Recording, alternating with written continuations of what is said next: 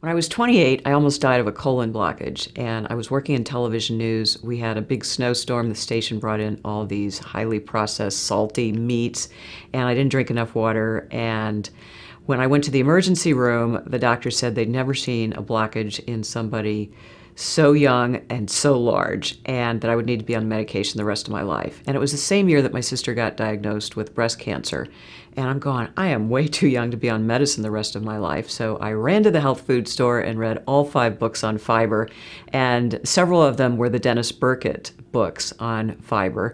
And it was a concept I had never heard of. And so I immediately changed my diet at that point to a macrobiotic diet. And then I morphed to vegetarian and then eventually vegan. And during that time, I started reading, a number of years later, the very early books by Dr. Neil Barnard and, of course, Dr. McDougall's books. My goal in life is just to beat the odds, to beat the genetic odds. My mom, aunt, and both sisters would go on to have breast cancer. And the sister who hadn't had breast cancer yet would develop diabetes and heart disease very early in her 20s, and then became obese, and as a result had to have herniated disc surgery. And when she went in, they called it routine surgery. I always loved that word, routine. And she, because of a compromised immune system, I believe, got MRSA during the surgery, flatlined on the table, almost died, and the MRSA lodged in her neck, and she is now paralyzed in a nursing home for the rest of her life. And then within the year of that, develops breast cancer, becoming my second sister to have breast cancer. We were part of the original breast cancer gene studies, and even though they don't tell you what the outcome of the study is, our family really didn't need a study to tell us what we already knew. And so this kind of experience just makes you so focused on, how do I avoid this mess? My aunt died of breast cancer in our home when I was 5 years old. So it was very traumatizing, and trying to figure out just what is the truth about food. This light went off when I started reading Dr. McDougall's books and Dr. Barnard's books, and I just thought, why aren't we getting this information from our mainstream doctors? And it's funny, I go back to my family doctor locally every once in a while and get blood work. And when they call with the results and I have this incredibly low cholesterol and my labs are great, they go, remind me again, let's see, it's 60. What are you on? You're on Lipitor, right? And I go, no, I'm on plants. After I left television, I worked at Smith Barney for 5 years as a financial consultant. And we had a lot of catered lunches and dinners, working lunches where the only choice I got was what topping I wanted on my pizza. And the ratio of men to women was 10 to 1. So I had to pick my battles pretty carefully. And I joked that I had my McDougall cups under my desk, but one cannot live on McDougall cups alone. And so my health deteriorated at that point.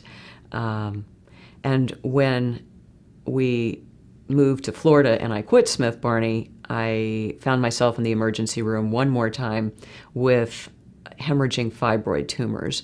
And the emergency room doctor said, you need a hysterectomy now. And I was just in a lot of pain. I was miserable, but I got my regular OB on the phone. She said, Ellen, go back to that vegan diet and call me in the morning. And sure enough, within 3 weeks, all signs of menopause were gone. I never needed to go on medication. It was amazing how well just adding a little fiber, drinking a little water, and getting rid of the meat and dairy improved my health. And my blood work has been great. My cholesterol has been super. And I haven't looked back. When Angelina Jolie made public that she was having prophylactic mastectomies because she was feeling that was the best course of action for her family history, which was very similar to mine, I just did my own take on that, because I feel like for young children, teenagers to listen to that and think that, oh yeah, we can just start whacking off body parts because we have a risk of getting cancer. My belief is that, why don't you try a plant-based diet and see how that works? The risk of getting breast cancer is huge for people like me who have the genetic tendency in the family. But I think we can do a lot more to try and make sure it never happens in the first place. Genes don't determine destiny, and there is much you can do to defy them. Genes take a trigger, and it's not a death sentence just because you have some of these crazy, wild genes floating about in your family tree.